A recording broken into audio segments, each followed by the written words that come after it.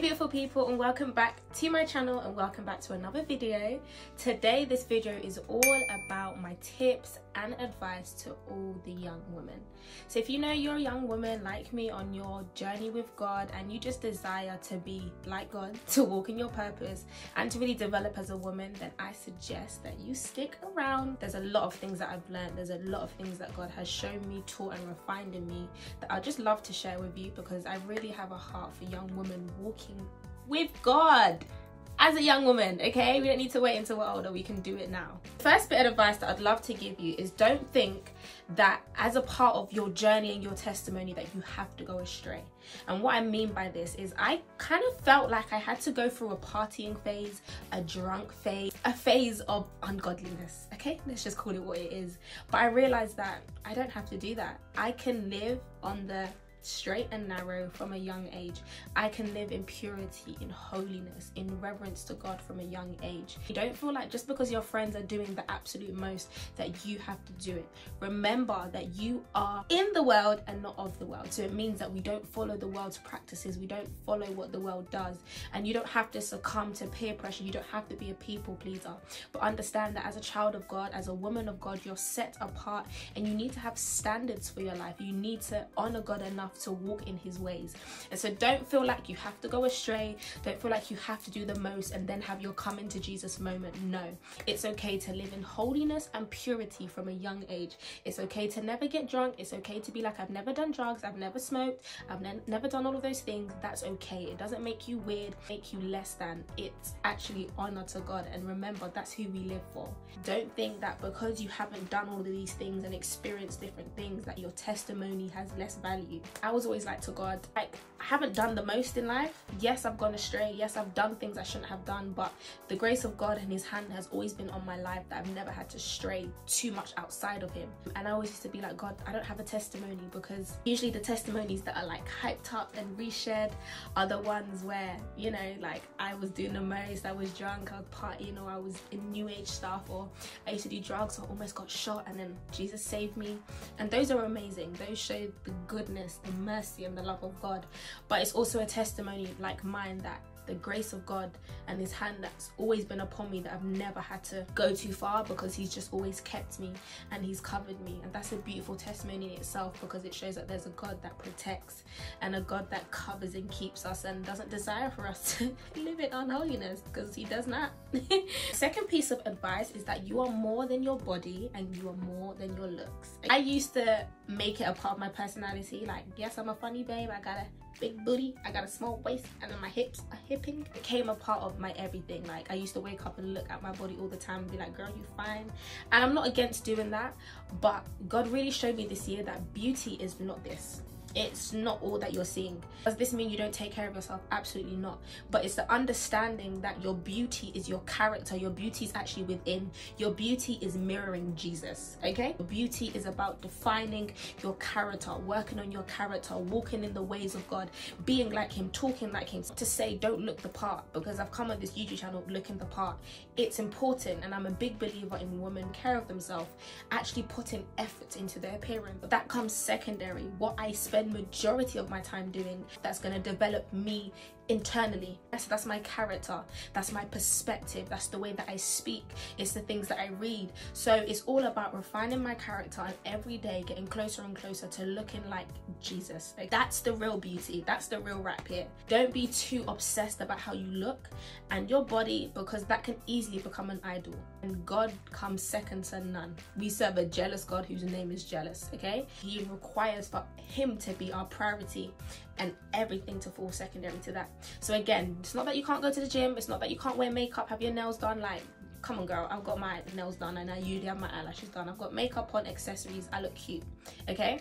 But this is just saying this comes secondary, right? Because the things that I'm saying on my channel, that's coming from a place of experience, of character, of God refining me internally, and that's really what matters. It's not this that's gonna keep you on this channel, it's what's coming out of my mouth, and this is internal. So real beauty is within, sis, okay? Always work on your character, always.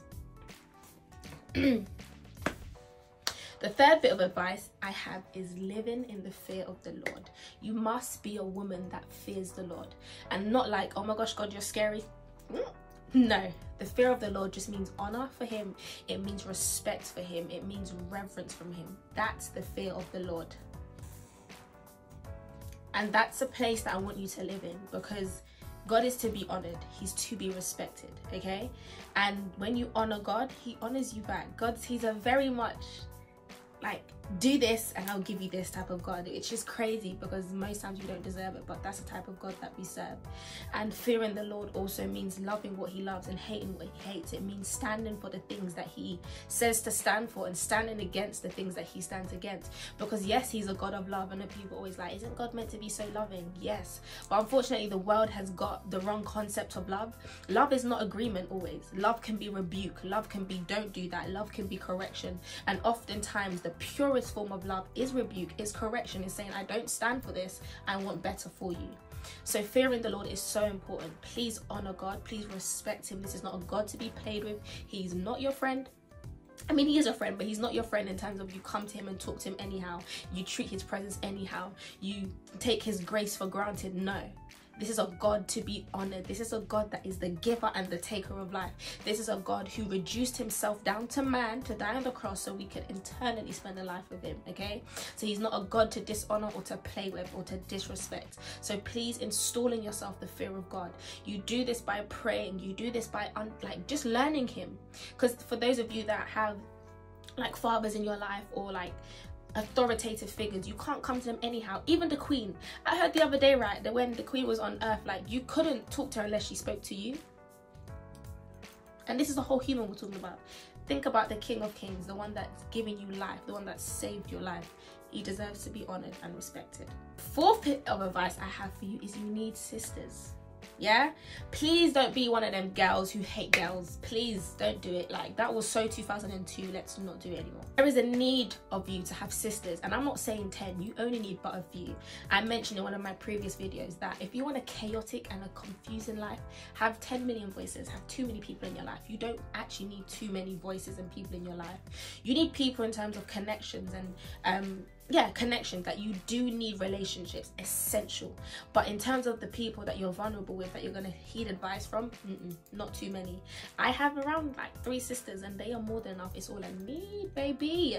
These are women that see me vulnerable, that I can cry with, that I can laugh with, that I can open up with, that I can walk and do life with. And if you're praying for sisters, please don't give up. Take it from me. I used to be a girl that was like, God would never bless me with like the type of friend that I need. Boy, was I wrong. He gave me my best friend, Harriet, who, boy, when I tell you, we've seen life together. Like, the enemy definitely tried to stop our friendship, but that is a sister for life. That is sisterhood. Sisterhood is covenant. This is, I'm walking with Harriet, she's walking with me until death do us part, yeah? And it's not the same level as husband and wife, don't get it twisted, yeah? But I'm choosing to do life with this woman. The reason why I'm such a big advocate for sisterhood is because there's things as women that we go through that a man will never be able to understand, that your boyfriend, your fiance, your husband to be, even your dad will never understand, because they're not women. So you're gonna need other women that can understand where you're coming from and what you're saying. It is essential. It is so important. So please, please, please get sisters. Don't give up. Don't be weird. I know girls can be hard. Like, trust me, I know it. I've been a difficult woman to be friends with, right? So I get it. But there is a need for sisterhood, and I really pray that God restores sisterhood. I really pray that God restores your perspective on sisterhood, and that he really brings some good women in your life to help you, to hold you up when you need to be held, and to just enjoy life with, to speak life into you. So I really pray that for you. And if you want a video about like just sisterhood and friendships, let me know. I'm gonna bring my bestie here, and we're just gonna talk about it, because I'm a big believer in sisterhood, like, completely. The 5th thing is you need to be fathered. And this is especially for my ladies like me, who've grown up in a single parent household and whose dad hasn't been present. And I'm not here to shame my dad, he has been present, just not in the household. And it's meant that I found myself in relationships I had no business being in, y'all. I found myself doing things I had no business doing because of a lack of fathering. And this may shock you, and it shocked me, but it's the truth. Fathers are there to establish self-esteem. They're there to correct you. They're there to challenge you. They're there to actually build standards. I've realized women, we don't have standards, you know, and it's not good.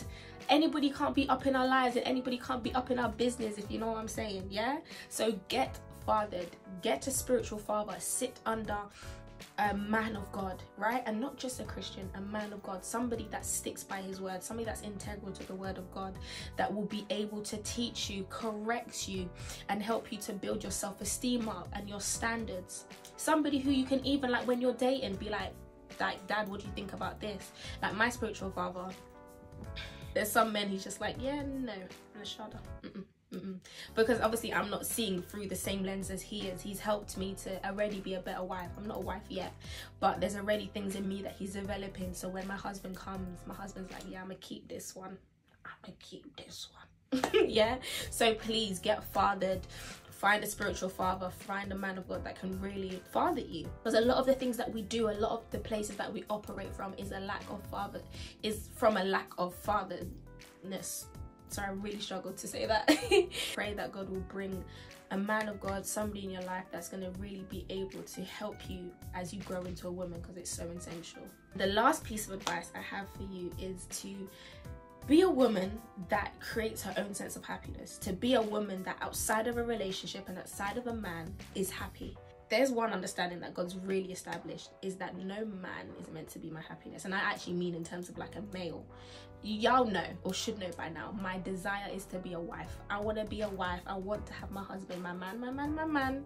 Yeah, my king, my baby, my love, all of that great stuff. However, I'm a whole person outside of that, and I have a whole life outside of that. And I'm a big advocate in creating your own happiness. Now, the source of your happiness is Jesus, okay? But I'm saying don't ever get to the point where because your man's now busy, you don't know what to do with yourself, or because you're not in a relationship, you don't know what to do with yourself. Cut it out, okay? Build habits, build hobbies, find things that you enjoy to do. Keep yourself busy, keep yourself occupied, keep yourself nurtured. Learn something, read something, go out, do something with your life, okay? Baby girl, you have a purpose, okay? You have a purpose. Women have a purpose. We're never just meant to be wives, just meant to be mothers. I believe it's the Hebrew word for woman is Isa, and that actually means warrior. As women, we are warriors. We are made to, we are actually made to fight and show the enemy a few things, okay? So my darling, my sweetheart, baby girl, you have a purpose. Outside of that relationship, outside of your desire to be a mom or a mother, if there's any mothers or wives watching this, you have a purpose to fulfill. There's gonna come a day where you and Jesus are face to face like we are right now, and he's gonna be like, so what did you do? There's no room for excuses. So please be a woman that happiness outside of a relationship, happiness outside of a man, that finds stuff to do, that can occupy herself, that's doing things with her hand, that is purposeful. Be that type of woman. But anyway, girls, I hope you enjoyed that video. Those are just some tips. I feel like I can definitely do a part 2. Really interact with me. Comment your favorite piece of advice or tip. I'd love for us to talk in the comment. And for the lady that's watching this that feels like she doesn't have a purpose, I want to let you know that you have a purpose, okay? The God that I know and the God that I serve is an intentional and purposeful God. And so if you're breathing, you have a purpose. There is a need of you on this earth. There is a need for the things inside of you. There is a need for your skills. There is a need for your voice. There is a need for your eyes. There's a need of you, and God needs you, okay? And so right now we just break every lie that the enemy has spoken over you, that he has whispered to you. You are necessary. You are needed. The world needs you. God needs you. I may even need you at some point. So please know you have a purpose and don't give up on life. Now that we've got that out of the way, thank you so much for watching. Make sure to subscribe. We're on the road to 1K. But yeah, love y'all, and I will see you in another video. Bye.